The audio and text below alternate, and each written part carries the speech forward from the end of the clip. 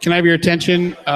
Just let everybody know the food is open here now, and the bar is open. So please make your way and open.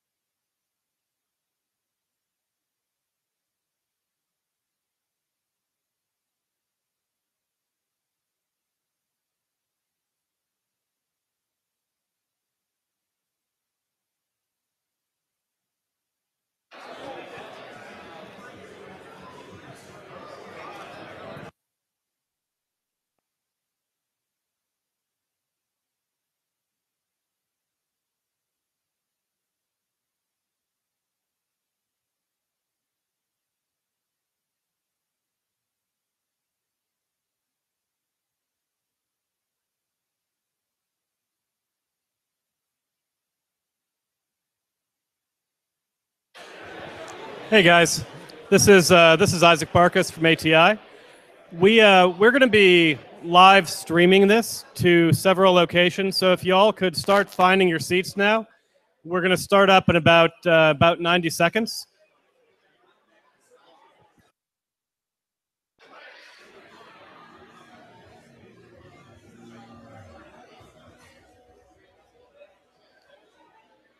I'm going to get James Earl Jones to say that next time. So please do find your seats now. We're going to be starting up in about a minute.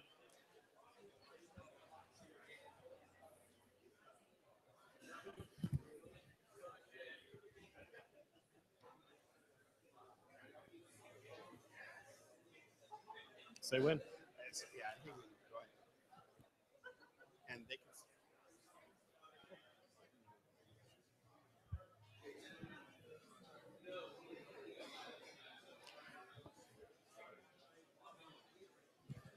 All right, y'all, we're going to kick it off. My name is Isaac Barkus. I run the Austin Technology Incubator at the IC² Institute at the University of Texas at Austin. My partner in crime is Dave Altunian from St. Ed's University down the street. Yay, bravo, bravo. I appreciate the fact that my staff is cheering Dave. Thank you, staff. That's good. Welcome. This is my favorite thing that we do, my favorite event that we do at the Austin Technology Incubator. It's our Student Entrepreneur Acceleration and Launch final event. Student Entrepreneur Acceleration and Launch, or SEAL, is the student accelerator that we run at the University of Texas at Austin through the Austin Technology Incubator. ATI has been around since 1989, so 27 years, and we've been running this program for the past, is this the 8th year, I think, that we've been running the Summer SEAL program. The goal behind this program, this particular accelerator, was stimulated by the following. About 15% of R&D in America, about 15% of R&D is conducted at universities. But if you look at last year, 45% of the IPO value on the NASDAQ came out of universities. So 15% of R&D, 45% of IPO value. Universities are tremendous innovation engines. And most of the time, that innovation is captured not by faculty, but by students.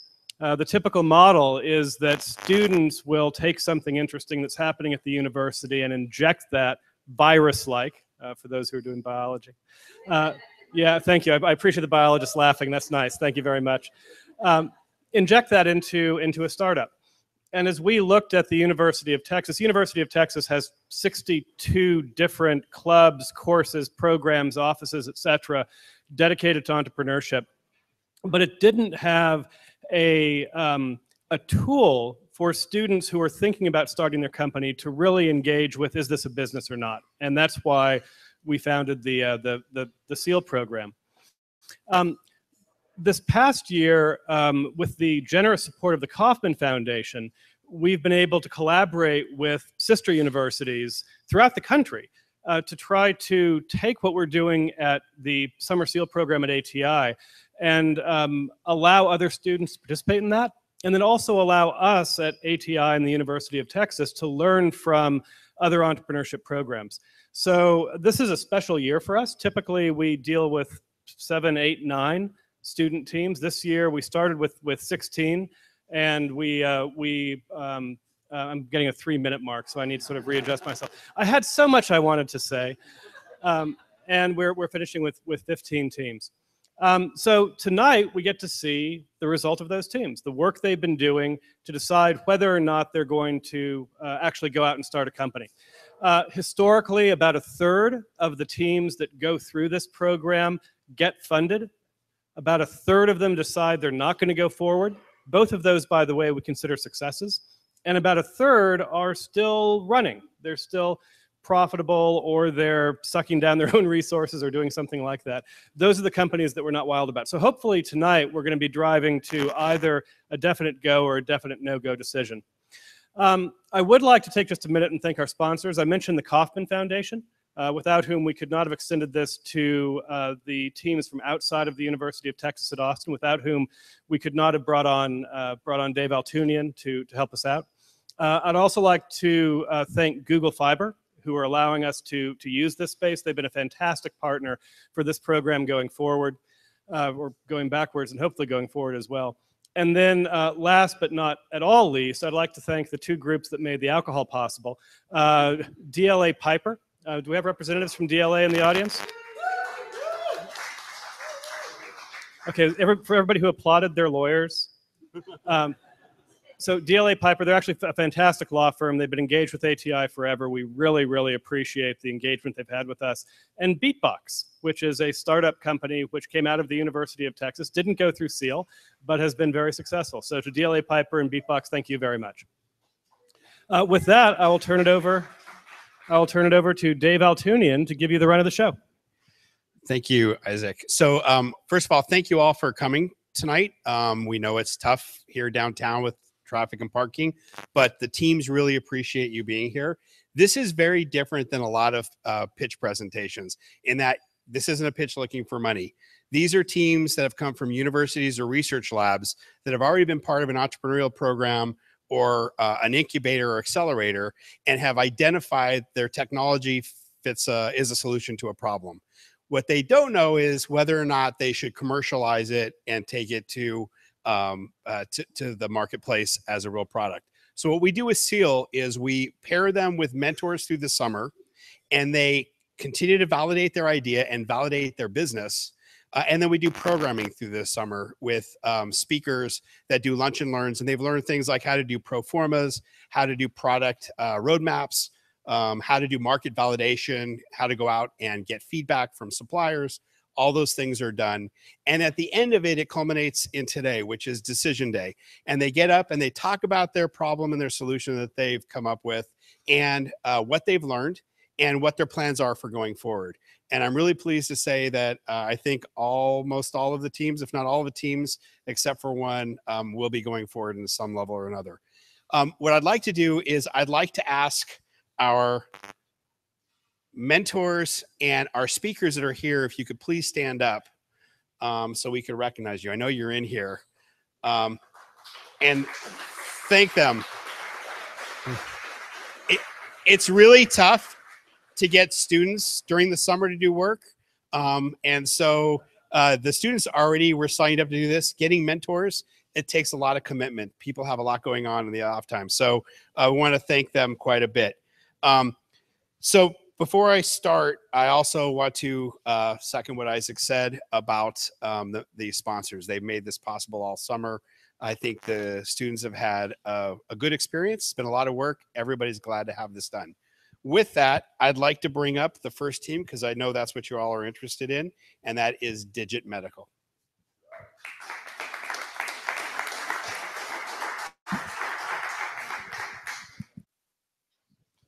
Thanks, David and Isaac.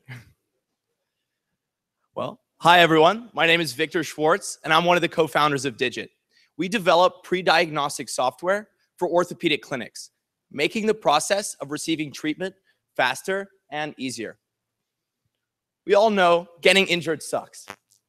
I experienced this firsthand a few years ago when I was playing soccer with some of my friends, and I ended up really badly hurting my back. Even though I was in a lot of pain, all I could think about was how quickly could I get back on the field doing what I love to do. I was shocked. It took me almost 4 months before I was able to receive treatment. And the amount of time wasn't because of the injury itself. It was because the process of receiving treatment is so inefficient. I had to go in multiple times to see my surgeon, and many times I didn't even feel as if the visits were fully necessary. This inefficient process wasn't unique to my situation at all. It's actually a very common problem within orthopedics. Over the past few months, we've spoken to over 50 surgeons trying to understand what's leading to these inefficiencies. What we found in talking to the surgeons is that many of them felt that if they were able to collect specific information about their patient's condition and treatment preferences before the actual appointment, they would be able to spend their time with the patient in a more meaningful and efficient manner. The problem with this is that the only way this information is collected today is in a few blanket questions at the end of a really long patient intake form like this one. Even though it looks long and complicated, it actually can't collect this sort of information. So what we're doing instead is we've worked with a team of leading orthopedic surgeons to develop question algorithms which allow us to collect specific information about a patient's condition and treatment preferences in a quick and efficient manner. Our software utilizes a dynamic question engine, which means it begins by asking a patient about their chief complaint and then dynamically generates the following questions based on the previous answers given by the patient. This allows us to collect the specific information about the patient's condition in a very methodical way. This information is then sent directly to the surgeon via our web application, allowing them to prepare for the upcoming appointment and potentially even treat the patient on the first visit. By using our software to optimize patient visits, surgeons can make up to 13 times as much revenue in the same time spent with a patient. Unlike our competitors, we've figured out how to capture the core diagnostic experience of a surgeon and distill it into a pre-diagnostic tool, which fits seamlessly into the clinical workflow before the patient is even onboarded into the patient portal. We'll sell directly to orthopedic clinics, and we'll charge them using a monthly subscription model based on the number of surgeons using our software. We've chosen this model because of the value we provide in the patient treatment process on a recurring basis, as well as how we integrate into the clinical workflow. We will begin by targeting orthopedic outpatient centers, but specifically at first, orthopedic hand groups. We've chosen this subspecialty as our beachhead because the treatment processes and the conditions are especially conducive to our software. We've just begun beta testing our software in a clinic in Ohio, and we're going to continue to do so while we continue refining our question algorithms and proving that our software brings a substantial return on investment for the surgeons. Next, we'll expand our beta testing to include 5 clinics total. And in this phase, we will understand the necessary protocols and personnel required to implement our software in a variety of clinical settings. Once we graduate from the beta testing phase, we'll fully launch and be available nationwide. And in this phase, we'll expand our software to include question algorithms which encompass all the different orthopedic subspecialties. Also in this time, we will begin to pursue institutional funding, which we'll use to accelerate our expansion into all the different subspecialties and to recruit all the necessary personnel. In addition to that, our preliminary market research has indicated that similar problems exist in other medical specialties outside of the orthopedic realm. And so we will target these areas for expansion going forward. Our team is composed of 4 Duke computer science students, 1 wonderful designer, 2 orthopedic surgeons, and 1 orthopedic advisor, who also happens to be the associate dean of the Dell Medical School, which is pretty cool. At the beginning of the ATI SEAL program this summer, all we had was an idea of a problem that maybe just a few orthopedic surgeons were facing. So we set out to validate the problem and our solution in a broader sense across the orthopedic market.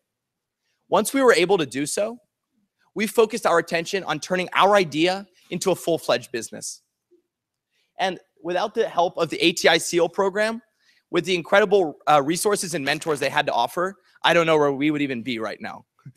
Back in June, Dave and Isaac asked us to decide by this date whether or not we would continue working on our company. And so I'm here to say that we will absolutely continue working on Digit, and we're extremely excited to do so. Thank you everyone for listening. And I'd love to talk to any investors, medical professionals, entrepreneurs, or anyone else in the audience that just thinks our logo looks awesome, because it does. Thank you so much. And I'd love to introduce the next team, Texas Guadalupe.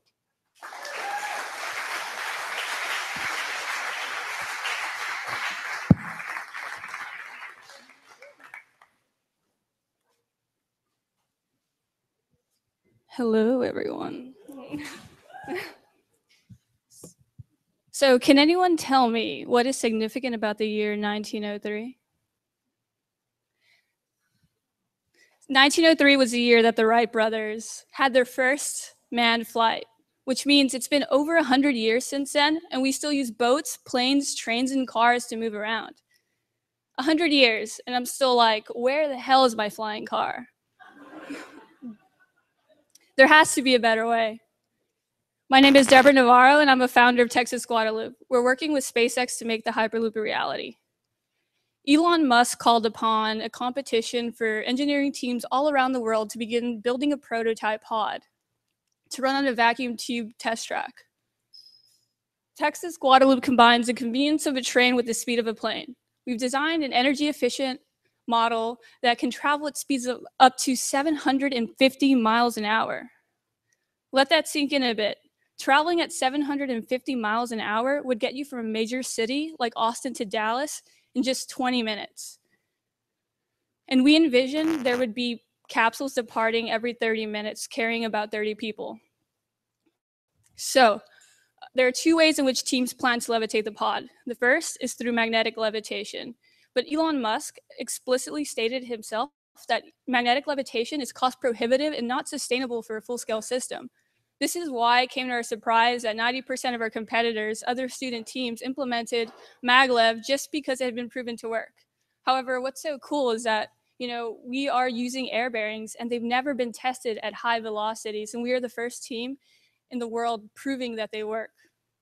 So how does a Hyperloop really work? So this is our actual prototype. So imagine an air hockey table where air is being pumped out of the table, allowing your puck to levitate and glide smoothly and quickly with little air. But just reverse that, and instead air being generated from the puck, or in this case, our pod. And that is essentially what those 6 red boxes at the base of our pod or our air bearings do. So 3 reasons why magnetic levitation won't work. It's expensive to build, and it's expensive to build the infrastructure for. 2, it's energy consuming, and it's not environmentally friendly in any way whatsoever. And 3, it goes half the speed as air bearings do. And as for the high-speed rail, the reason why I stand before you today is because Elon Musk announced this competition in response to the high-speed rail currently being built from LA to San Francisco that's going to cost over $70 billion. And that's an incremental advancement in technology for such a huge price tag.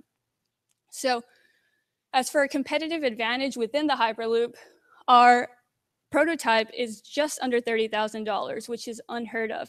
And our competitors have really cool and fancy designs on paper, but their build costs exceed $100,000.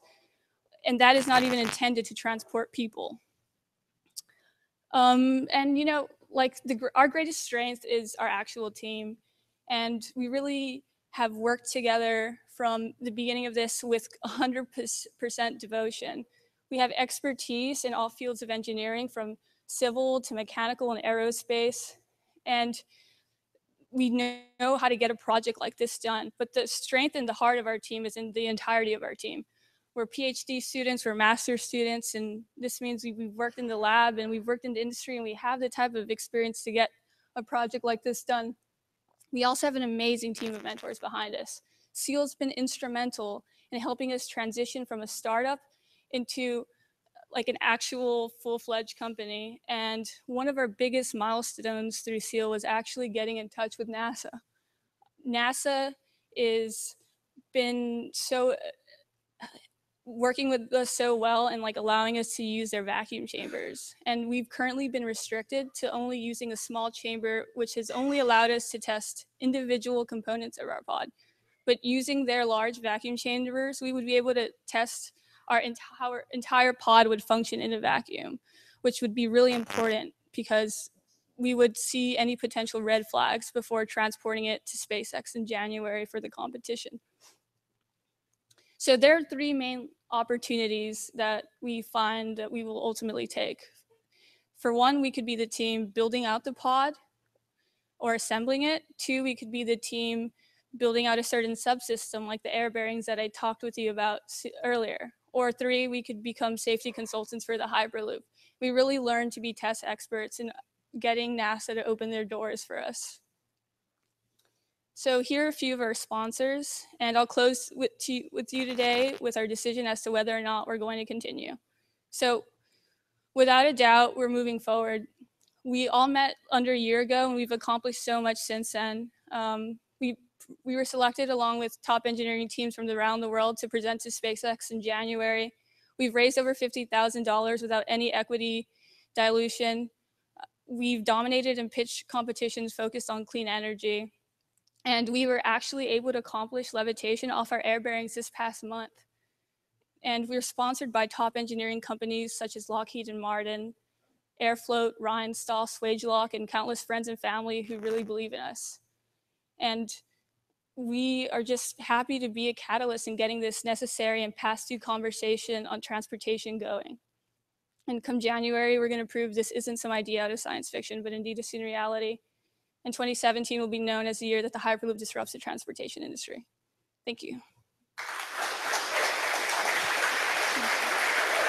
Woo. So Lisa Wilmore will open up with Stratometis.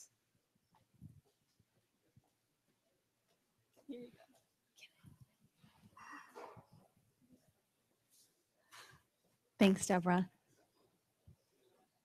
So Deborah and I came out of the same program a year ago, the MSTC program at UT. So while my friends and I were studying at MSTC, we figured out that there was a problem that we had discovered. With our combined expertise in oil and gas industry, plus 40 years of experience, and also with a very dedicated team at Texas A&M, we discovered one situation in the oil and gas industry. Let me tell you a little story about Elaine. Elaine's a geophysicist. She spends most of her day looking at data that's being collected on site of potential well sites and doing manual interpretation of this information. Not a really big problem in your perspective, but when you're collecting more than 20 terabytes up to petabytes of data, that's a lot of interpretation to be done manually in a queued process. Now, that's only one factor of the problem. There's not just one Elaine. There's 5 to 10 Elaines working on the same well site at the same time. And on average, it could take up to 4 to 6 weeks to get the right interpretation of a go, no-go decision. So for Elaine, we found some challenges. The variety of the information that you're collecting because of the advanced sensors that are available in oil and gas industry comes in very unstructured formats. There's a lot of information collected, but all this data, what is the company going to do with it when it's a manually queued process? It's a delay process, and when there's capital investments of all these sensors upwards of 500 million or minimum of 300 million, it's sitting idly by without any decisions to be made. So to help Elaine and her 9 other friends, we found there is actually a better solution when you can interpret this information of a scalable format. So the team that we were working with, we spent over 1.5 years on this. We've had oil and gas, high-performance computing team from Texas A&M, and also the licensing manager, and of course, the support of NSF with $1 million. A solution called Desperado came to solution. What it is, it's a scalable parallel computing platform that can build semi-automatic or automatic machine learning models. What is machine learning? You've heard this probably in everyday language. What it is basically is something that you feed information to. And the more information, more data of acquired well sites that's already been proven sites that's no longer being used or abandoned, you're teaching it to build a better model of where the fault lines are and also the geological formation below surface. When you're looking below ground, you have to be more accurate. And what has been found with this solution, it's up to 95% accuracy with models in existence and what is outputting from the machine. It's very easy to use for those that have never used a platform like this. It's dragging your information in from all the data you've acquired and then running your algorithms.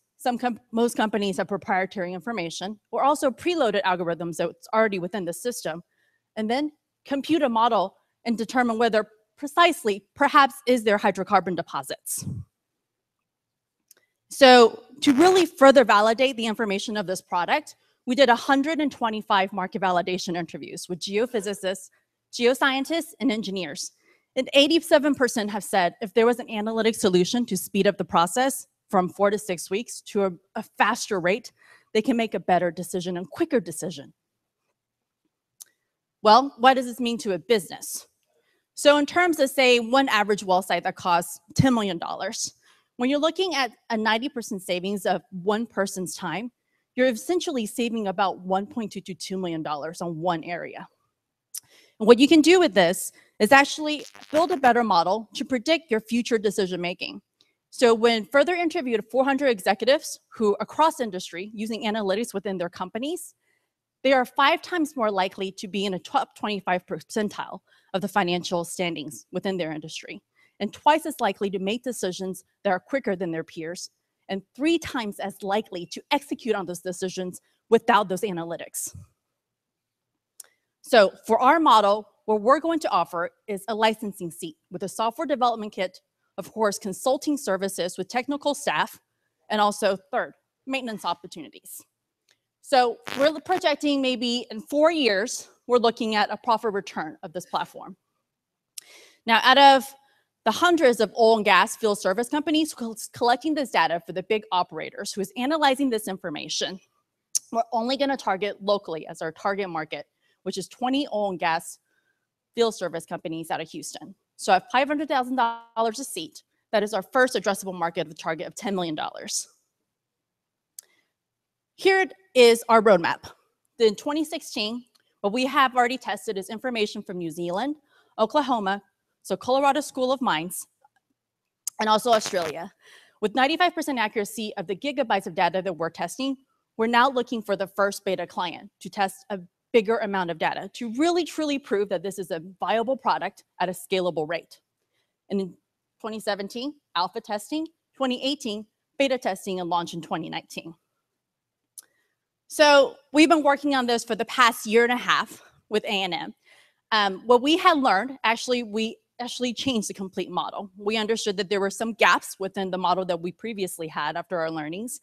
And during the last 3 months, we had learned there is some deep-seated knowledge that's necessary. So with just one leading professor working on the high-performance computing and 2 graduate students, there actually needs to be more technical staff available to be supporting this information. Not just a beta test partner, but geophysicists and also engineers. And so we thank ATI for providing this time and opportunity, and also our mentors, Oliver Lawrence and Lewis Houston, for guiding us down this path. So the possibility is likely for this company, but it does need a partner, and it does need the right data to test for scalability. Thanks very much.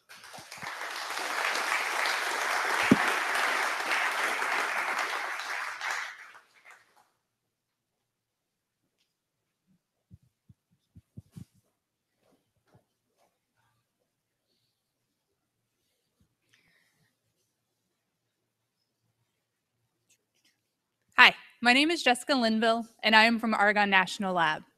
I'm here representing the Ready Water Pretreatment System, creating water ready for use in cooling towers. Freshwater stress and scarcity is an emerging issue in the United States, especially in the southwestern part of the US, who has been suffering from extreme and lasting drought. We are specifically focused on the 500,000 cooling towers using 5 trillion gallons of fresh water per year. Because of this enormous amount of water being used, there's a need to conserve water for cooling towers. We believe this can be achieved in 2 different ways. The first one is through increased cycles of concentration within the cooling tower by improving the water quality by removing the total dissolved solids, or using alternative water sources such as reclaimed, brackish, or processed water, which typically have higher total dissolved solids. Your incumbent chemical treatment systems can achieve these 2 types of savings. They manage the poor water quality, they don't improve the water quality. However, the Ready Water system does. The Ready Water system uses electricity to remove the total dissolved solids from the makeup water stream, which reduces the scaling, fouling, and corrosion within the cooling tower system. What this means to the owner and operator of the cooling tower is that they use 30% less water, 40% less chemicals, and reduce their operating costs by 30% as well. It also enables them to use alternative water such as reclaimed water. We envision our system being installed upstream of the cooling tower and treating the water before it gets to the cooling tower, improving the water quality. Our go-to-market strategy is quite simple. As I said, we're a water treatment OEM. We build our widget, and the cooling tower owner-operator are end users. we are going to go to market by partnering with the water treatment service companies that typically service these cooling towers now, because there's a number of benefits to doing this. The first one is that the partner has an established customer base and sales force in order to reach our end users. And we're also going to incentivize them installing our units through a shared service contract with the partner as well. And this also means less chemical hazards for both the partner and the end user, which we've heard multiple times is something that they're really interested in. So our company roadmap, it's a 24-month roadmap. We finished participating in the SEAL program. Hopefully within the next couple of months, we'll form the new company. As I said before, I'm here as Argonne National Lab, and form a partnership with an investor. We are then going to simultaneously start licensing the IP from Argonne and develop a CRADA, which is a cooperative research and development agreement with the investor, the new company, and Argonne. This will allow us to test out multiple proof points that we've heard are still necessary to get the prototype to the point where then we can implement our go-to-market strategy and partner with our first water treatment service company, hopefully in the second quarter of 2018. The team right now consists of all Argonne employees. I would be leaving the lab to start the new company as the CEO. And through the CRADA, we'd still have access to Yupo Lin and Seth Snyder, who've been developing this technology over the last 10 years. We have learned a lot during the SEAL program. I don't think it would be possible for us to have gotten to the point that we are now without participating in the SEAL program. We went through the LabCorp program, so we had a good understanding of what the market was and what the needs were, but we had no idea how to build a business. Was this something we could even make money at? Now, because of SEAL, I can say yes.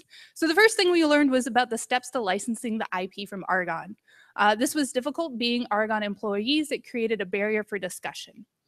We also looked at our market analysis. When I came here, I had a target market of about 5,000 customers in the Southwest at institutions such as universities, hospitals, and data centers, and had estimated an abysmal 21 million 10-year market worth.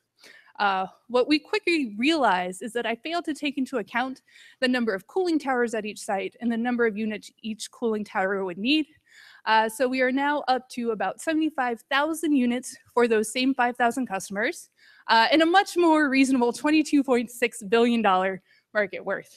And so we're hoping to accomplish 25% of the market, or about 15,000 units, or $1.5 billion, which we think is extremely reasonable given the fact that we are only focused on the Southwest for now. We also, oh, what did I do?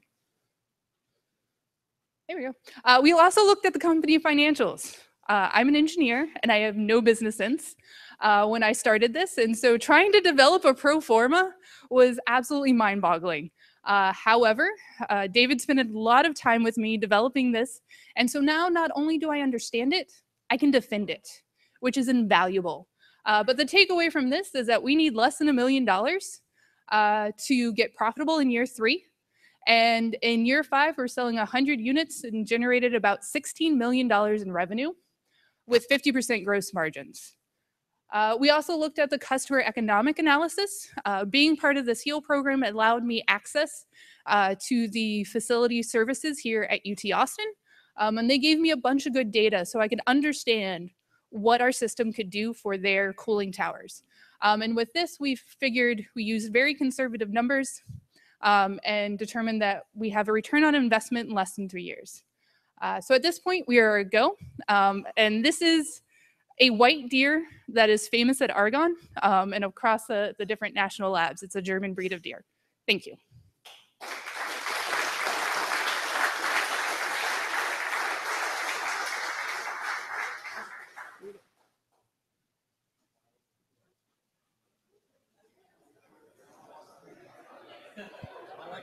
Okay, we are going to give people a 5-minute break while we switch out teams. Please grab something to drink and grab some food, and we will be back in 5 minutes.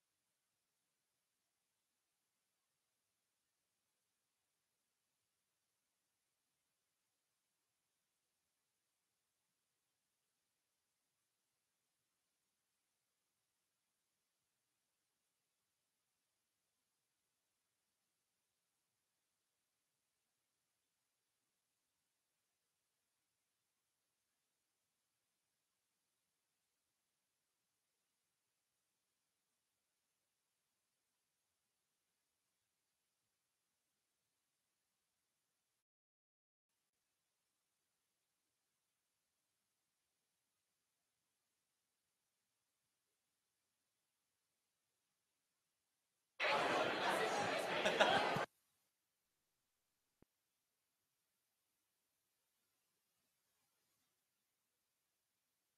you set me up. Oh, here's your clicker. Here's the clicker. You just have to click. Okay. It'll be on. Yeah, just set me up. All right, we're going to start again right away here. So to keep this moving forward, I'd like to introduce everybody. Can we just quiet down a little bit? We're going to go on with the next team. This is going to be JP Dowling and Recollect Energy. I'm going to give him a minute. No, we don't have time. That's why I want to go. Okay. All right, everybody. My name is JP Dowling. I'm the CEO and co-founder of Recollect Energy. We're redefining waste heat recovery by manufacturing new energy harvesting systems that convert heat directly into electricity. Why is this important? Well, let's look. This is a graph of all of the energy that's produced and consumed in the United States. On the left, you see the various sources, and on the right, the sectors that consume them.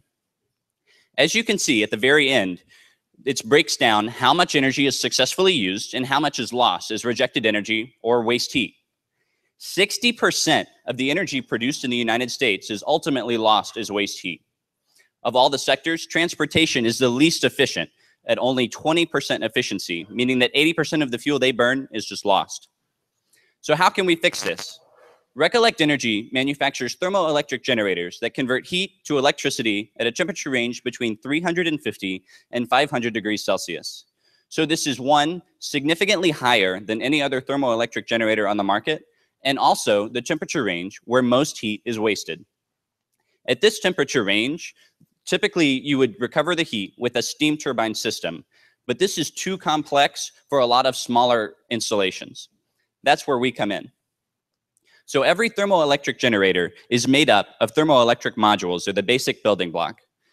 These modules are about 5 centimeters square, and when applied to heat, generate about 20 watts of electricity, which is thanks to a 40% efficiency boost that comes from 2 key pieces of intellectual property out of the University of Houston.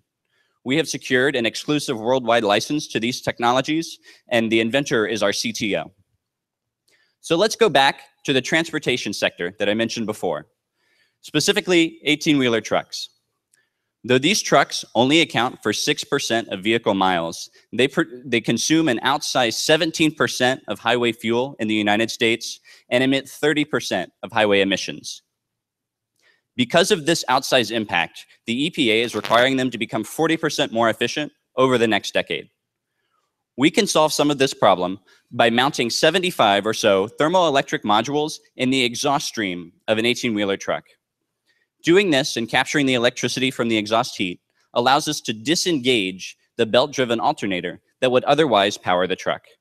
This removes load from the engine and improves fuel efficiency by about 5%. This system on a truck today, at today's diesel prices, would pay for itself in about 1.6 years. And by the time we're able to bring it to market in 3 or 4 years, we'll be able to offer a 1.5 year or less payback period, which out of all the fleets and truck manufacturers we've talked to is the point at which they really get interested. We came into this summer thinking we could go straight for that heavy truck market, but what we quickly realized is that that's just not possible. So what we're doing instead is starting off by just manufacturing our modules as a component. There are a limited number of manufacturers that use these modules in systems today, and so it's a relatively small market, but one we can enter quickly.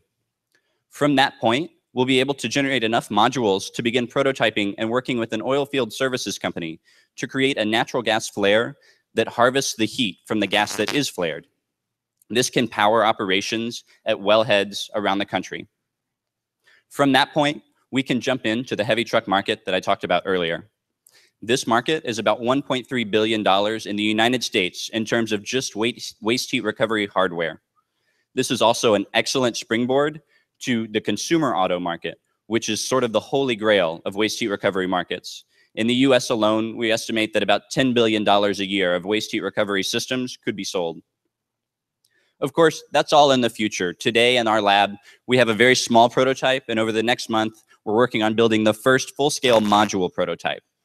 This is something that will allow us to validate our technology as if we were taking it to market. Over the next 6 months, we're looking to raise about $400,000 in seed capital, $50,000 from a grant from the University of Houston, and an additional $350,000 in a seed round we hope to close by January. Our team consists of myself and Laura Mahaney, 2 graduates of the Wolf Center for Entrepreneurship, and technology inventor Dr. Qing Ji, who is a materials scientist at the Texas Center for Superconductivity at the University of Houston. Our team works closely with lead inventor Dr. Zhifeng Ren, who has developed these kinds of technologies for more than a decade. I also want to give a huge thanks to our ATI SEAL mentors this summer, Lou, Jeremy, and Bill, who all contributed in their own way and really helped us move forward. So the markets that I talked about earlier are just the beginning for Recollect Energy. From consumer auto to military vehicles, diesel trains, and even jet engines, we can empower more efficient, more advanced technology wherever there is enough heat. We came in this summer to ATI SEAL with the year's worth of interviews, assumptions, and research, and we quickly realized that most of those were just very bad. And so we were able to rebuild from the ground up, especially our go-to-market strategy and a lot of the understanding we had around our competitive advantage and our intellectual property. All of that is thanks to the awesome team, staff, mentors, guest speakers that ATI made available to us this summer, and we feel like we're much better positioned to move forward. So with that, I'm happy to announce that Recollect Energy is a definite go. We're really excited to see where the future takes us, and if anybody's interested in our technology, we'd really like to talk to you. Again, my name is JP Dowling with Recollect Energy, redefining waste heat recovery. Thank you.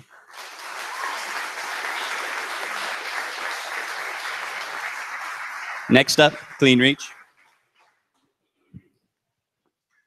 You ready to go?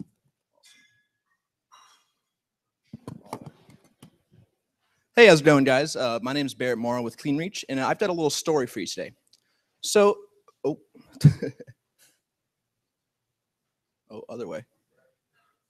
All right, there it is.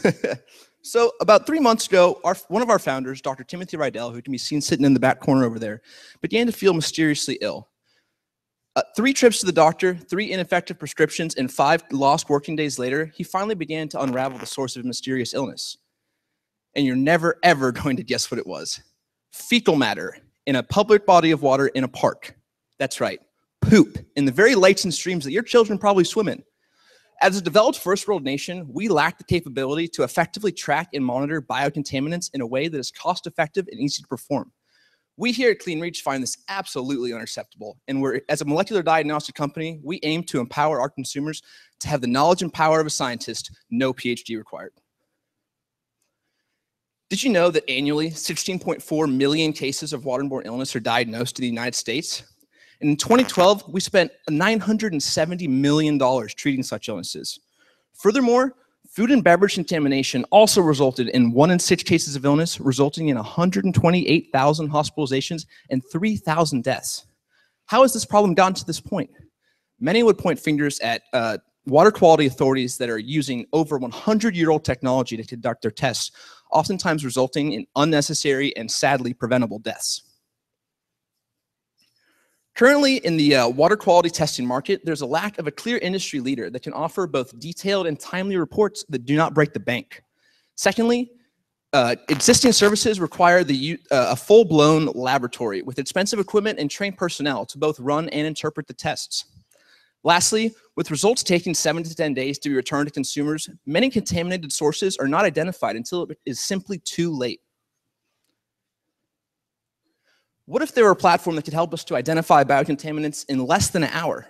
Luckily, there are other solutions than the current yet inefficient gold standard. Our platform can deliver results in less than an hour and is so easy to use that a local group of high school students has been able to successfully use it to test water quality in a nearby creek on UT campus. In order to help facilitate this, we've completely taken out interpretation error in our device by digitizing result analysis and allowing it to be uploaded to our Clean Reach smartphone application. So with that, ladies and gentlemen, I present to you RIP-B, a reprogrammable platform for the identification of biocontaminants. As you can see here in the center picture, there are 2 green tubes. So when the DNA that we're looking for is present, the tubes light up green, and this is the basis of how our technology works.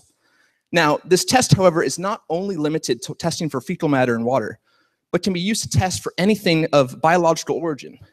In the future, we hope to develop our technology to the point where our customers are able to help monitor biological supply chains across the globe and alert them to problems as they arise in real time.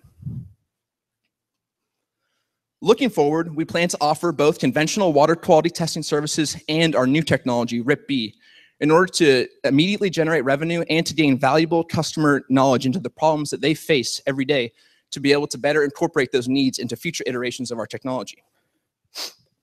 And here I have an example of our box, so it's not just an idea, it's a very real thing. And so initially, we plan to target both public and private water testing facilities, as well as rural municipal water authorities who may or may not have the lab infrastructure to run these very complicated tests. And so we hope that these early relationships with customers that we do our conventional testing for will allow us to identify unserved niche markets in the water quality testing arena to allow us to continue to develop more tests for our RIP-B platform to basically allow us to offer more services to them so they don't have to use the old technology. And so as we continue to expand the number of tests we offer for our RIP-B platform, we plan to eventually phase out, as you can see here, the gold standard refers to the conventional services that are offered. And so we plan to eventually phase that out as we can offer enough tests for our RIP-B platform to be its own standalone product. And in the sixth quarter, which the first quarter for us should be this fall, so about a year and a half, we plan to be selling more RIP-B platforms and associated cartridges than the gold standard. And as our technology reaches into its rightful throne as the gold standard in water quality testing, we hope to identify other markets where our technology is applicable. And a couple of examples of things we would love to be able to do is to test your Chipotle to see if there's E. coli in it, or maybe perhaps to test your Bluebell to make sure that you're not going to eat any listeria. So these are just a couple ideas of what we'd like to do with our technology in the future. Here's our wonderful team, myself, Jessica, Andy Ellington, Tim Rydell, and Sanchita Badra, as well with our ATI mentor, Bart. This strong core team is able to guarantee innovation for years to come as the needs for more complex biomonitoring solutions becomes apparent. This summer at ATI, we've made some tremendous progress that we would have not otherwise made without the, I guess you would call it rearing of the Institute. We've gotten feedback and interacted with key industry leaders that we've been able to incorporate that into the design of our product. We've clarified our immediate monetization strategy by deciding to offer conventional water testing and have also mostly clarified our long-term monetization strategy in that we'll be using a razor blade pricing model where we offer our platform for a very cheap price and garner most of our profits from selling the consumables for each respective test. Lastly, we've learned that the market is let me have it here. It's a $2.7 billion market, and it's growing at a 5% compounded annual growth rate, which is huge. So in the near future, we hope to officially form our company. We'd like to secure funding for a small manufacturing and equipment to run our tests. And lastly, we would like to hire a small marketing and sales team to help advertise our technology. And lastly, we'd like to find experienced biotech business advisors to help advise us in our future endeavors, because I'm a biochemist, I don't know anything about this. So that's the truth. And so basically, yeah, that's it. We want to be able to help people monitor their environment in a way that's safe and easy to use. And for the time being, I'm Barrett Morrow with Clean Reach, and I'm here to help protect you when fecal matters.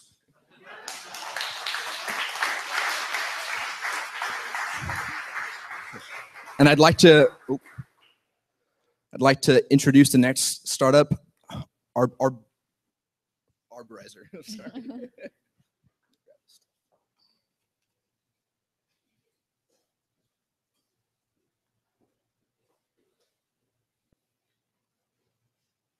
Good evening. Thank you, ATI SEAL, for this opportunity. Also, a special thank you to our mentor, Dr. Gregory Stein, for all his wonderful feedback through this program. My name is Segla Delenes, and I represent the Arborizer, which is a better tool for treating brain tumors. So glioblastoma is a very common and very malignant brain tumor. Sorry about that. And it's associated with very poor patient survival. So this year, approximately 12,000 people will be newly diagnosed with glioblastoma.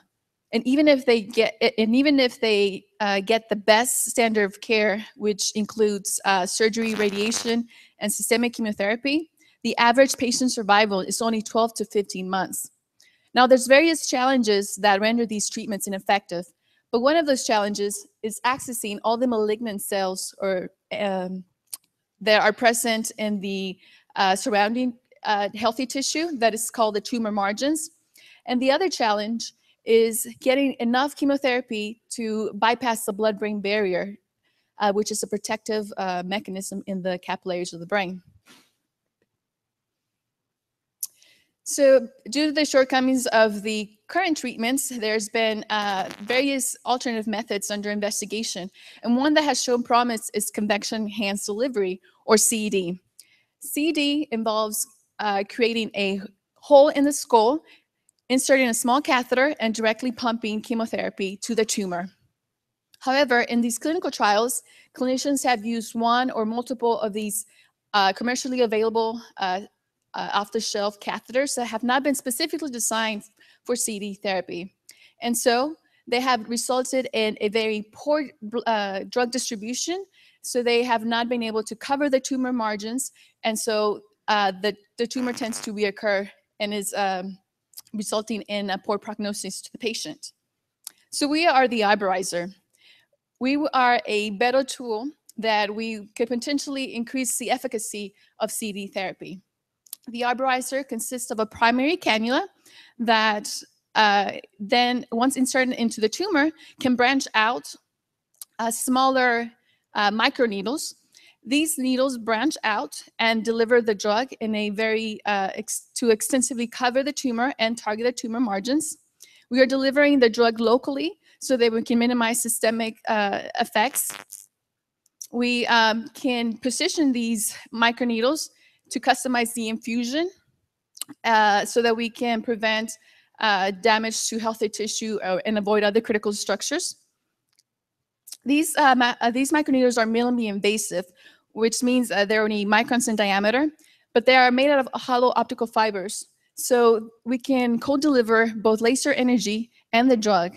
The laser energy heats the tissue, and we have found that it can increase volumetric drug dispersal by 60 to 80% in a live animal brain. So right now we are in the development stage. We hope to build a more robust prototype, and with the goal of building a company by next summer. We will then conduct preclinical studies in a larger animal so that we can validate the performance of the Arborizer, with the goal of seeking regulatory approval as a drug delivery device and launch our market in the summer of 2019. In parallel, we also hope to partner with drug developers so that we can seek clinical trials and pre-market approval as a combination product to treat glioblastoma. Our business models includes our customers, which are neurosurgeons that are interested in a better tool for treating brain tumors. We have a production cost that includes a base unit, which is the laser and the fluid pump that will be used with the Arborizer. This base unit will be sold at cost, but then our revenue will be generated by selling the Arborizer as a disposable product. So right now we are more of an academic team. We have not created our company yet, but we have assembled a highly skilled development team with expertise in engineering, medicine, and cancer biology in order to move our product forward. So through the SEAL program, I've learned a lot. I learned that our market opportunity expands beyond our brain tumors to also include metastatic brain tumors, and we can also use our device to treat focal brain disease. We have made a more in-depth analysis of a competitive landscape in order to define our value. We also had the opportunity to speak to various neuro-oncologists and neurosurgeons so that, and we got their clinical perspective so that we can improve our design. And lastly, we investigated regulatory strategies so that we can get our product to the market quicker. So our final decision is that we will proceed with the development of the arborizer. We have spoken with very interested parties in establishing a company, hopefully by next year, and we will submit CPRIT grants funding applications and then go through, proceed from there. Thank you.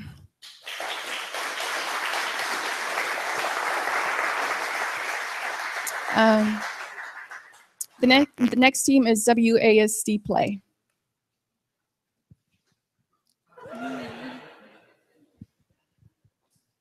What's up, Austin? Alrighty, how you guys doing? I'm AJ and I'm with WASD Play, the Esports Tournament Authority. Now, esports is huge, but not very well known. Around the world, there are 200 million people that are in the market, and it's getting bigger every day. It's no surprise then that more people are watching esports than watch regular sports. The League of Legends tournament drew in more viewers than the NBA Finals and the Stanley Cup combined. And League of Legends is only one game within the realm of esports. Why is this? Okay, something's on the computer, by the way. So esports fans, they're hungry for information about esports. It's a huge industry, but there's actually a really big problem. They can't find esports tournament information. They're sifting and wasting time looking through multiple websites trying to find the information they need. WASD Play consolidates esports tournament news, events, and streaming all in one place. We serve it up on a fast, easy-to-use website. On a fast, easy-to-use website built using the latest in web development architecture. Oh gosh. Unlike regular sports, where doing what the pros do is seemingly impossible, with esports, players can not only watch their favorite streamers play, they can also play with their favorite esports players. This new dynamic between esports professionals and esports fans means that esports fans can actually train with professionals to hone in their skills, and they have. They've completely mastered their craft, but there's a problem. There's no way for them to apply their newly learned skills and techniques. There needs to be an outlet for competitive, for an actual competition in esports. Esports competitions and tournaments are what esports is all about. Playing and beating someone in your underwear at home online is much different and a whole nother ballgame than actually going out and competing in a real life setting.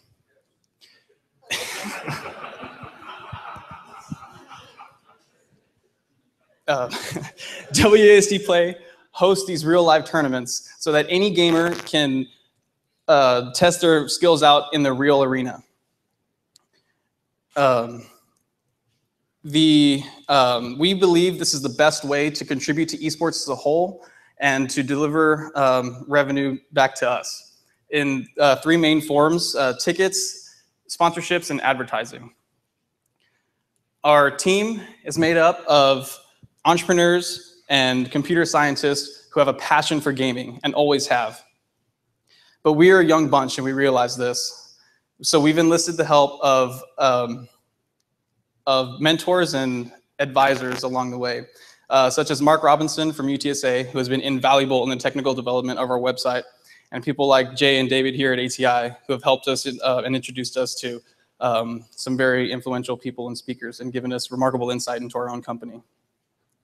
When we started ATI, we thought we had it in the bag. We knew what we were doing, we knew where we were headed, we knew how to get there. Route 66. But our scope, we found out, was way too broad.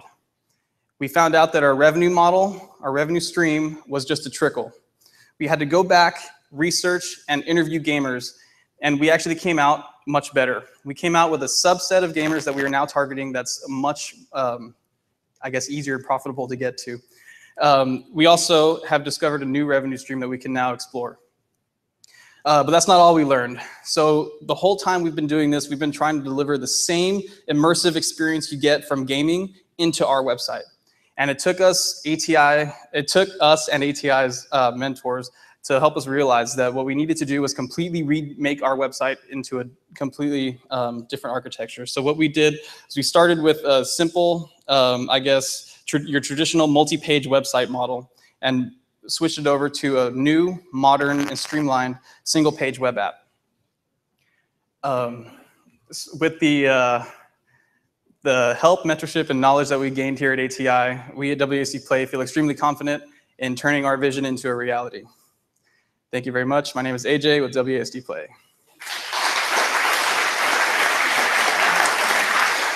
I skipped a lot of stuff, by the way, just saying.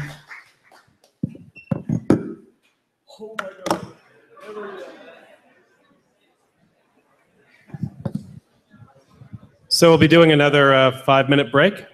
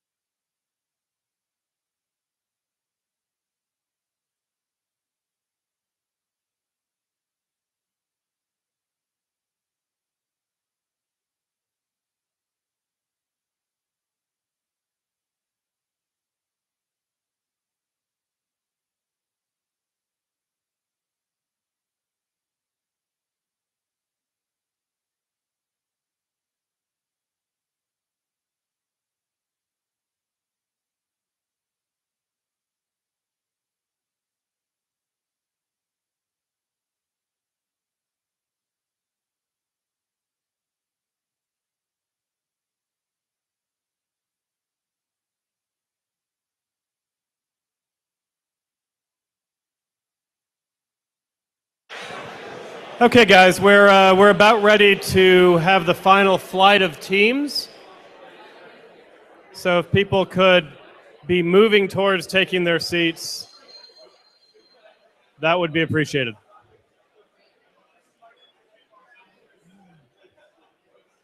So while people are taking their seats, there are some folks I want to make sure we say thank you to.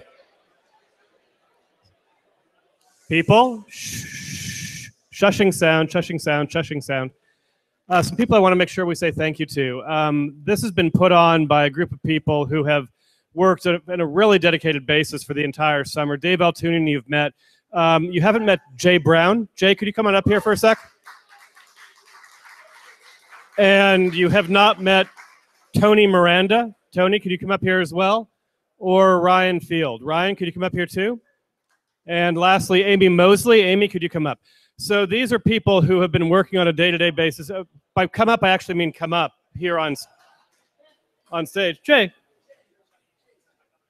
Yeah, come on up. Come on up, Jay. Jay has been our super intern who's been running this thing over the summer. Jay is a recent graduate in psychology. Did I get that right? From the University of Texas. He's been putting in way more hours than he's been putting on his timesheet. Don't tell anybody. We appreciate it. Ryan Field is the research manager at ATI and was involved in most of the early Kaufman part of this. Amy Mosley has been running a lot of the logistics. And Tony, come on up here with me. Tony's from Texas A&M University and has been the person who has been doing most of the coordination with our other university partners. So please join me in thanking this group of people. Thanks, guys.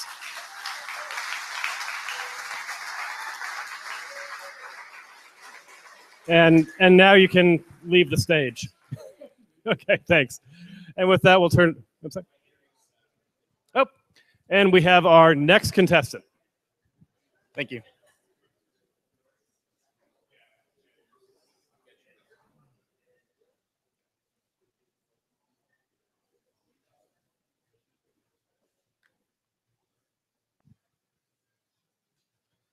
What if you were hospitalized and had a central line catheter placed in your body? And I told you that you have a 25% chance of dying if you get an infection. I'm Mitchell Greenberg with Scepter Medical Devices. I'm a graduate student at Texas A&M University, completing my MBA and Master's in Biomedical Engineering. And here at Scepter Medical Devices, we not only have a solution that saves lives, but also reduces the cost of healthcare. Central line catheters such as this are commonly used in the ICU, as well as for chemotherapy treatment and dialysis. In the United States, there's over 30,000 central line catheter infections per year, and these are potentially fatal at 1 in 4, leading to death. Also, these are the most expensive hospital-acquired infection to treat at $46,000 per infection. And this cost is directly to the hospital. They're responsible for this because this is a preventable infection. The market on this is huge. $1.7 billion is spent each year from hospitals treating inpatient infections from central line catheters. Additionally, $1.7 billion is spent by Medicare and insurance companies treating outpatient dialysis. These infections are preventable, but the current methods just aren't sufficient. Because a central line catheter goes into your bloodstream and leads to your heart, an infection is extremely dangerous. And the most common source of an infection is from bacteria entering the entrance site. So, common methods being used now are chlorhexidine discs and sterile transparent dressings to prevent bacteria from getting to the entrance site. However, these just aren't adequate, and hospitals have adopted a zero tolerance policy because these are preventable infections. Since the most common source of infection is bacteria crawling down the catheter site into the bloodstream, we believe we can prevent infections by using blue light to kill bacteria at the entrance site. We do this through a 2-device system. One is a reusable light source, and the other is a disposable wound dressing. We've identified a way to incorporate our device into the current hospital practices and standard of care for infection prevention across the board for all central line catheters. We're non-disruptive by design and easily used by staff. Problems with previous blue light devices was that they were large, bulky, disruptive, and were not clinically effective. We've identified a solution to the issues these previous devices had by creating this 2-device system that can be used with the current processes the hospitals implement now for infection prevention. So how does blue light work? Well, the blue light shines directly onto the bacteria and activates naturally occurring photosensitizers, which release reactive oxygen species that lead to DNA damage and eventually bacterial cell death. So our revenue model, we've got 2 revenue streams, our reusable light source and our disposable wound dressing. We're looking at a cost savings model because these are costs the hospitals are acquiring and are not being reimbursed for. So there's $1.7 billion in hospital costs as well as loss from Medicare reimbursement from the Affordable Care Act, and $1.3 billion from just costs from hospitals treating infections. We believe we can capture a small percentage of this. If we can reduce infections by 50% and capture 1/3 of that value, it'd be $230 million of revenue potential per year. Here at ATI, this summer in the SEAL program, we left no stone unturned. So what I found out through this process was that we had a narrow IP protection. We really needed to focus more on our user requirements and what the specifics of those would be, as well as more specifics on the functional requirements of our device. However, this is a promising technology with large market opportunities and a huge impact on healthcare. So our next steps are to broaden our IP. We're going to interview with hospital staff, better understand the requirements, down to the specifics. We're going to work on our research and development for prototype design. This will allow us to refine our development and revenue models. So I'm calling this a slow go. Part of this slow go is actually the beginning of the regulatory process in our design history file.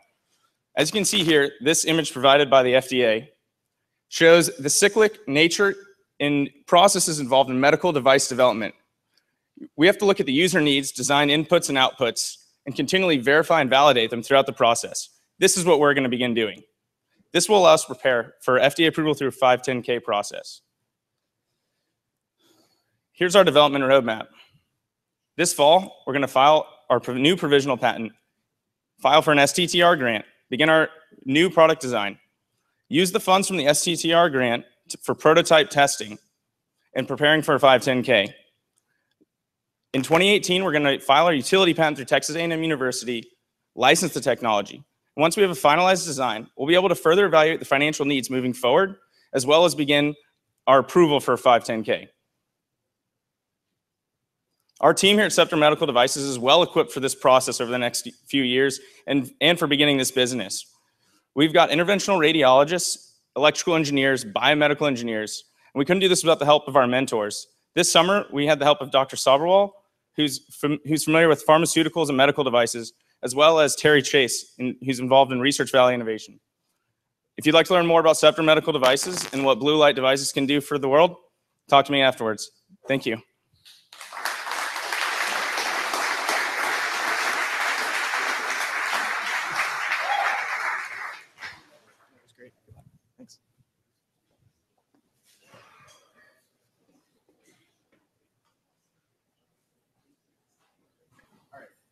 Hi, I'm Eric Manise. I'm with Eptronic. And at Eptronic, we're building the next generation of robotics through a whole new type of actuator. So an actuator is simply a robot muscle. It's what allows the robots to move. And it's at the core of all robotics today, whether it's an industrial robotic arm or an exoskeleton for rehabilitative robotics. They all use actuators to move. It's critical. But there's a huge problem with them. Just like with human muscles, when you exercise them, they heat up. And so do robotic actuators. They heat up especially with repetitive, fast motions, much like you'd find in a natural human-like behavior. And this is really a limiting factor for fields like industrial automation, where you need to have quick motions and repetitive motions. This can be solved in one of two ways. You can slow down the robot, which kind of is opposite of what you would expect for a fast, efficient automation system to do, or you can increase the size and weight. Now, maybe you can get away with increasing the size and weight for something like industrial automation, but where you really can't is with rehabilitative robotics. you can think about a prosthetic limb. You've got only so big that you can go and it's not going to be functional anymore. And if you slow it down, instead of enabling someone, you're actually limiting the wearer. You're denying them that natural human-like motion that they desire. So at Apptronic, to address this heating issue, we have developed a new class of robot actuator that doesn't force you to compromise between these things. We've been working for the past 5 or 6 years in the Human-Centered Robotics Lab at UT Austin to design this for every kind of use case that would require a natural, fast, repetitive motion. And we've kept it into a small, compact form factor that's still really power dense. And we've done that through the use of an advanced technique of liquid cooling that gives you 50% more speed and 300% more power than you would have had otherwise. And this is very valuable for building those robots that are going to seamlessly integrate into a factory floor and into our lives. We have patents pending on the core technology, and we're very excited to bring this to market. Now, the markets here are all ones that crave an actuator that can do high performance, but be low weight and low size. The most interesting and I guess most appealing one visually is the industrial automation market. It's very, very high volume. There's a lot of units out there, over 1 million today, and it's expected to reach $2.3 billion for our opportunity in actuators by 2018. But it's more a mature market, and we're a smaller part, a small but key part of their solutions in providing an actuator that makes their robots perform better. So it's not really where we provide the highest value. Where we provide the highest value is in military and aerospace space and rehabilitative robotics. Now, rehabilitative robotics I mentioned earlier can range from anything from a prosthetic limb all the way to an exoskeleton that helps someone who's paralyzed walk again. And it's there and in the military space where we've seen the most desire for our technology. They're spending up to 60% of their resources to design and develop their actuators, and they do not want to be doing that anymore. They're actively searching for other people who can give them a tested, reliable actuator designed for their needs. And that's what we have at Apptronic. You can see it's a very growing market for rehabilitative robotics, and we're very interested in breaching it. Now with the military and aerospace side, we've actually begun entering that. And that's part of our go-to-market strategy, is to go into rehabilitative robotics early and military and aerospace early where they feel that pain and have that need. We're a big part of the solution, but it's a bit smaller volume. So we're broaching a partnership, a contract with Lockheed Martin currently to give them actuators for their exoskeletons. So we have a lot of demand there. And actually, in some cases, with contracts with government entities, they're asking us to actually assemble the entire system solution. But we really want to get to that nice slice of the pie in industrial automation. So over the next 6 months, we're going to be doing a design review to bring down the cost of our actuator twofold. And then through economies of scale and a very clever understanding of the manufacturing process, we can actually bring it down another factor of 2 to the point that we can enter into this really razor thin margin market of industrial automation, where they really desire our technology, but they can't justify raising the price of their robot by that much for it.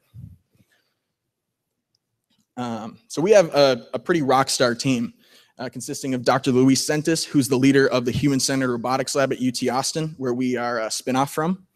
He's had years of experience working with some of the most advanced robotic systems in the world, with NASA, with Valkyrie, with Asimov. We have the leadership of General Bill Welsh, retired General Bill Welsh, who is our CEO and guides us every day on our tasks. And we have the genius of Dr. Nick Payne, who's our resident expert on actuators and robotics. And he has been working on this for the past 5 or 6 years. And then on the business side, we're the ones who are trying to make this a viable venture. And we think we've gotten a lot more towards that because of the SEAL program. With the help of the SEAL program, the mentorship, the teachings, I've learned a considerable amount as to how to actually evaluate the different markets. You know, when we first started this program, it was, where do we take this? This is a fantastic technology. How do we take this from this proto company that coming out of the lab into a real market segment? And with thanks to the mentors, the SEAL staff, and even talking and learning from other team members, we've narrowed it down onto these 3 segments. And we are very excited because we have the biggest value here and the biggest opportunity there. And we didn't waste our resources finding that out by going into all of these. So it was a very worthwhile opportunity. We're very thankful for the experience. And with that, I would like to say that Apptronic is a big go. We're very excited to continue on with the contracts we're developing, and we're very excited for what the future holds. So thank you very much.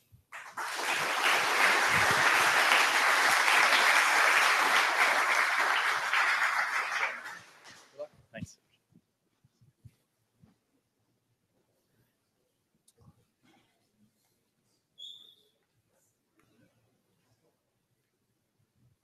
Cool. Hello, my name is Eric Beydoun, and I am CEO of Wave. And at Wave, we produce a cost-effective and sustainable gel that efficiently removes heavy metals and harmful chemicals from water. Initially, Wave will focus on the heavy metal market because it has lower barriers to entry. Now, in this market, we'll focus first on chrome problems. So the chrome industry is a very small industry. It's a $21 million industry. We want to enter it just to do pilot testings. We want to test the flow rate, higher volumes of water, what actually happens to the gel. From that data, we'll bring this over to the selenium market. Now we're talking a $10 billion market. With that, we're partnering with Veolia through the whole process, even in the chrome industry, to know what data they want and actually import it to their bigger pilot plants. Now, what's our problem in the selenium industry with specifically power plants? Their problem is three things. One, regulation just got stricter. Regulation on the water coming out of this plant on the selenium content has to be now is 70% stricter in still water and 38% stricter on running water. Also, the current technologies they're using, there's a lot of technologies, but they're expensive and they often use a multi-stage filtration system, adding cost. And the third big problem is the disposal cost. We're talking about selenium. You can't just dispose of it easily. You have to send it to a waste management third party. So our solution is the cost-effective gel. It's cost-effective because the raw material is shrimp shell. And shrimp shell is a waste from another industry, making our raw materials very cost-effective. Now, what happens is our gel is positively charged, and any negatively charged ions next to it get absorbed onto the gel. Now, we have 2 formulation patents on it and a trade secret on the production of it. Our business model is initially to sell a system with the gel in it. In use, the gel will get a reach capacity. We can regenerate this gel over 10 times, and at the end of its lifetime, send the gel to those disposal companies, as they do today. The fourth interesting step, it's a simple razor blade model. We'll just continue supplying the gel. Now, the team behind it is Dr. Enrico Nadris, our lead scientist, and the postdoc of the inventor who worked on the gel. Dr. Pavan Raja, who's working on scaling up the production of the gel, myself, and we're currently looking for a new business partner. Our advisory board is Dr. Deborah Rodriguez, the inventor of this technology, and the scientific advisor.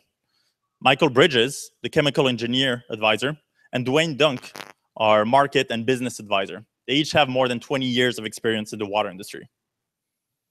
Now, our roadmap is that to date, we have raised over $400,000 non-dilutive, so that's through grants and business plan competitions.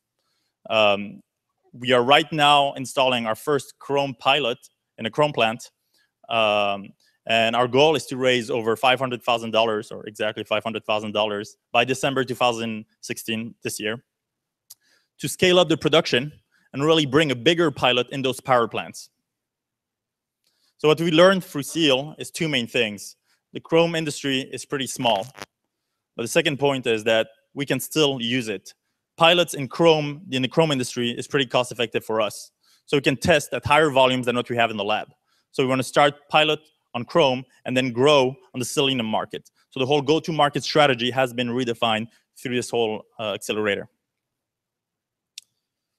So of course, we are a go. My name is Eric Beydoun, and we are Wave, redefining clean water. Thank you.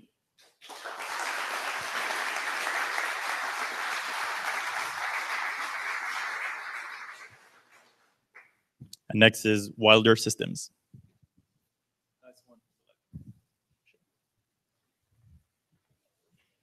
I don't know about y'all, but for me, it's been kind of a long day. Is everyone still with me? Good, good. Started my MBA this week, and so it's just full-time here at McCombs. Okay, so my name is Will Wilder. I started Wilder Systems with the goal of integrating cost-effective robots in airplane manufacturing. Okay, so the mission is to integrate robots directly into existing production lines without major reconfigurations. Me personally, in the last 5 years, I've worked at a different robotics startup, but in that capacity, I visited over 30 plants on 3 continents and executed about 5 major system integration projects in aerospace. So I've got a background in aerospace robotics, and I liked it, so I want to keep going. So the problem is that in aerospace, drilling holes is very expensive because it requires specialized labor and sometimes expensive tools. So there's a lot of holes to drill here in aerospace. So Boeing and Airbus have a combined backlog of 12,000 aircraft, and both Boeing and Airbus are targeting 60 single aisles a month. That's 60 737s a month and 60 A320s a month. And each of those aircraft, for example, have about 7 million fasteners. That's 7 million holes. And then at the same time, we got to bring the costs down. For those 2 manufacturers have to bring the costs down because there's some competition on the horizon from China and Canada and Brazil. So for example, here's a typical wing assembly cell. This is an F-18, and there's about 700 holes per side. And it takes about 230 minutes to drill each side of that wing. And it's done by hand with a pilot, like manual power drills, by hand. So that's defect prone and expensive. There's 3 possible solutions. On the left, you've got a semi-manual tool. The problem is it's still 1 operator, 1 hole. On the right, you've got a giant installation. It weighs 200 tons, runs on train tracks, and it's a very long lead to procure a system like that. In the middle, I have the Wilder Systems lightweight mobile gantry, and it's what I call right-sized automation. That device interfaces with existing jigs in the plant, identifies what jig it's on, and then knows which part program to execute. So key benefits are cost savings through process time, and they're quick to procure. And at the same time, operators are free to do other tasks. There's still going to be manual tasks. And it's network enabled, so there's a server which stores data about process time.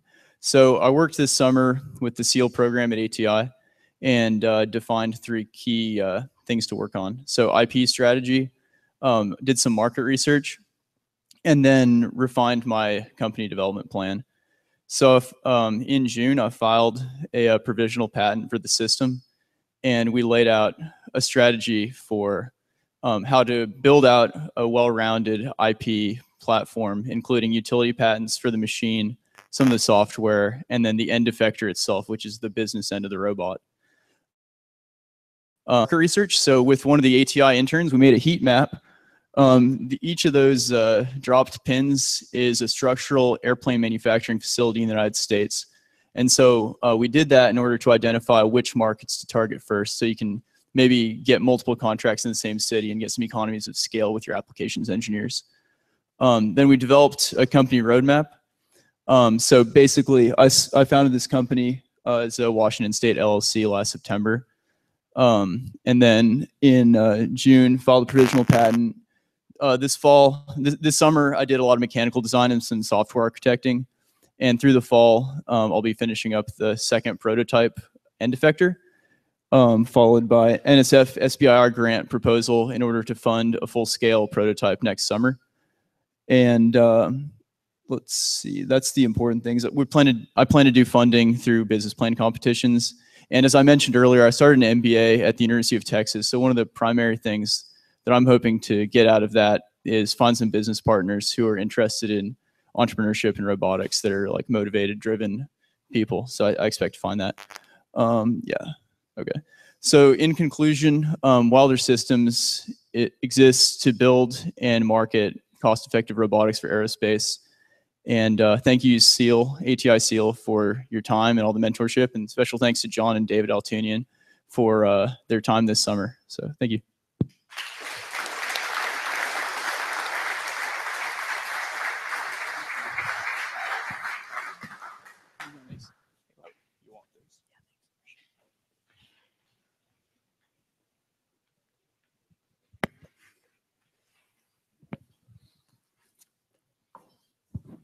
All right. Good evening, ladies and gentlemen. My name is Omid Shams. I'm the founder and CEO of Quest, and I'm here tonight because local tourism sucks, but we're going to change that. Let's say right now, anyone in this room is looking to go out and explore a new place in their city. Okay, what are your options? One, you have the obvious sweaty bus tour. Okay, these are inconvenient, and bottom line, millennials and locals don't want to do them. Okay, two, you have your do-it-yourself options. So Yelp, Foursquare, TripAdvisor, these all provide really, really great reviews, but nothing curated and nothing engaging once you're there. And lastly, you have the do-it-yourself tour apps, okay? I think these do a pretty good job of engaging you once you get there, but bottom line, they're still taking that sweaty bus tour and they're just condensing it into these bland audio and text screens that are not really interactive. Whoops. And so that's why Quest is offering something entirely different, this brand new, better way to explore your city using your smartphone as a guide. Okay, Quest is 50% scavenger hunt, 50% guided tour, and 100% awesome. Our platform launches our users out onto this interactive real-world adventure. So we take people to a series of amazing places and hidden gems, and we tie all those places together with location-based riddles, puzzles, mini games, and even augmented reality. So our users can not only have a great time exploring their city, but they can also complete challenges to unlock discounts and to earn free swag. Imagine you open up the Quest app, okay, you select your city and you select your adventure. You show up at the starting line, and from there, you're presented a variety of unique and interesting challenges to guide you from place to place. So currently, we have over 15 different interactions or experiences that you can actually run across when you're on a quest. So these are things like lightning rounds, which are 60 seconds of fast-paced question and answers for the adrenaline junkies. You have GPS compass, which is like geocaching on steroids. Image recognition, which allows you to play hide and seek with objects in the real world, and augmented reality, which actually brings these real world objects to life. So with this example, I like to use Pokemon Go with the epidemic going on, right? So our experiences are sort of like Pokemon Go, only we're not really having you focus on the phone the whole time and you're not really getting hit by cars. So in terms of business model, so long-term, we're looking to monetize through in-app purchases, right? Users will purchase Quest experiences and we'll have in-app content you can unlock. Once we achieve certain milestones for user and partner growth, we're also planning on opening up location-based advertising for our merchant partners. So they'll be able to reach customers when they're right outside or even inside of their location. But in the short term, while we're really focusing on product market fit and platform growth, we're monetizing or we're pulling in some short-term cash flow just through partnerships. So we're building Quests for events, venues. So these are brands like Dallas Zoo, Reunion Tower, Community Beer Co., Uber, just to name a few that we partnered with in Dallas. So who's the team that's making this a reality? Well, again, myself, my name is Omid Shams. I'm the founder and CEO. We have a very, very talented tech guru, I like to call him. His name is Zun. He's built the entire platform himself up until this point. We have a UX specialist and we have a marketing chief. So we've done everything up until this point with 4 guys working part-time, completely bootstrapped. So I recently went full-time myself before the SEAL program, but everything has been bootstrapped up until now. And so kind of going through the motions of the program and talking with a lot of mentors, we finally decided that it's time to gear up and raise a seed round. So we're looking to go and raise our first seed round in order to really give us that rocket fuel for a good 3-year runway with a full-time team of about 6 to 7 individuals. So that's including the folks we have now, plus a couple gaps we're looking to fill. So a growth marketer, another engineer, and a Quest commander. Now, talking specifically about the SEAL program. So when we started the program, again, we had bootstrapped the product to market. We had hit some pretty decent micro traction. So steady user downloads. We had some great partnerships and clients that we were able to lock in. And most importantly, our market was giving us great feedback. So they were telling us, okay, we love these Quest experiences. But ultimately, our team was kind of scattered all over the place. We're trying to do too much with too little. And we were we're really ambitious in terms of we wanted to reach outside of Dallas sooner rather than later. So when we started the program, we're like, okay, we want to move into Austin. We want to move into LA, to New York. And so through the mentorship and through the guidance we got from the program, we kind of settled down. We said, okay, we need to focus on Dallas. We need to achieve product market fit in Dallas first before we decide to expand anywhere else. And so that's what we've been doing throughout the entire program throughout the summer is we put together a good strategy to hit product market fit in Dallas, and we've been executing on that strategy. So we completely kind of took a step back. We redid market discovery. We relearned who our early adopters really were in Dallas. So not just demographics, but really what they love. And so through that, we were able to recently come up with a new framework for our Quest. So we're kind of going back to the drawing board. We're rebuilding the foundation of Quest. And ultimately, this new framework is going to allow us to offer a more scalable platform, more replayability in our experiences, and it's going to enable us to offer a brand new business model that we're excited about. So with that, in conclusion, Quest is a go. We're going to continue working and striving towards our vision of ultimately changing the way we all explore the world. We're very thankful for the SEAL program, the mentorship, the guidance, the resources they've offered us, and we're excited for the next chapter. Thank you.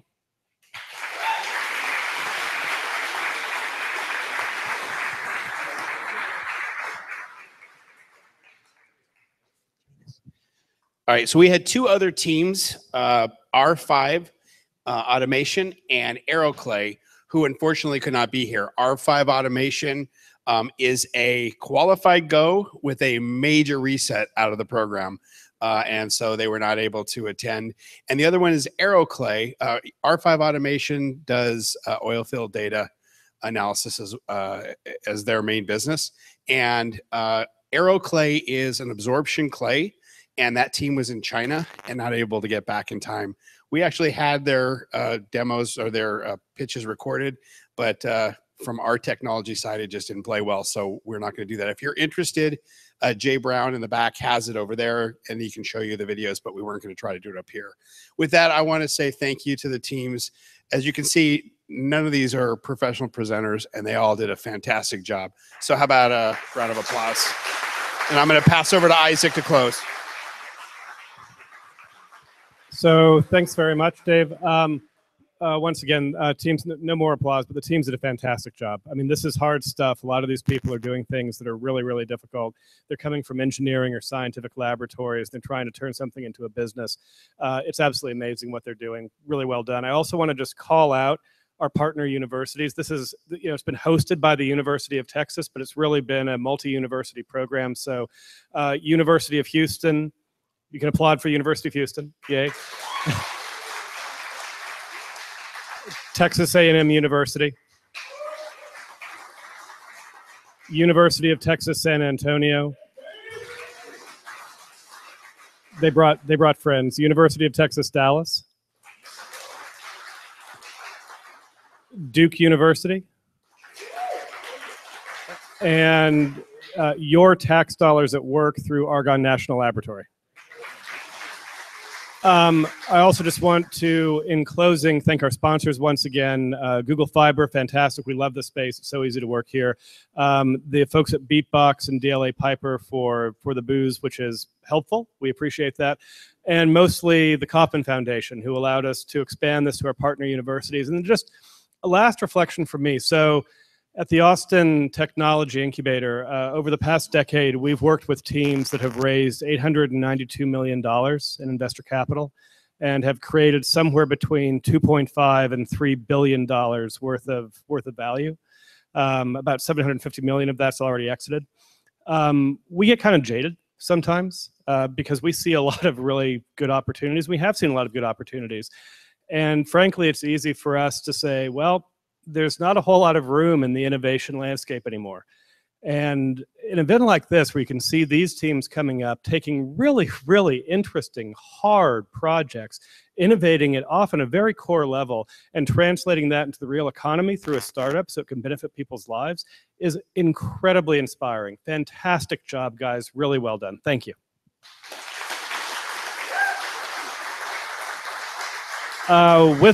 With that, if the teams can stick around, please enjoy what's left of the food, which apparently is just tortillas at this point, and some juice or something like that. And the lawyers are still hopefully buying alcohol for us. So please do stick around, mingle with the teams, and once again, great job, guys. Well done. Thank you.